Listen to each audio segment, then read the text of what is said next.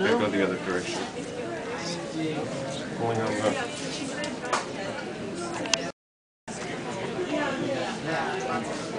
So we can see he can move forward.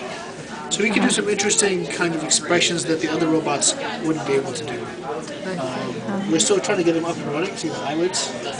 Right? So now he's kind of tired. Or, yeah. and now, So he's on loan from Disney? yes. Oh, cool. This is how they do the robots, the animatronic robots at the parks. Huh. So you train the students and they go out and work for Disney's Robotics? Pretty much. Huh. And what are those dials that you're turning? Oh, so these are the motors that drive his...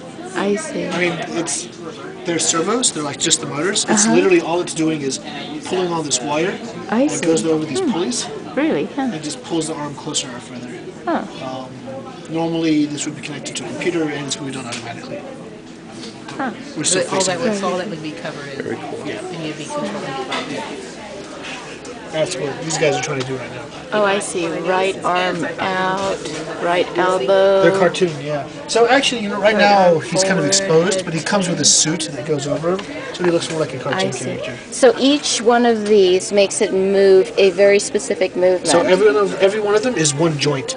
So it's either going to be the elbow, the wrist, the shoulder, you know, a shoulder like this, the eyes. It's 1 degree of freedom.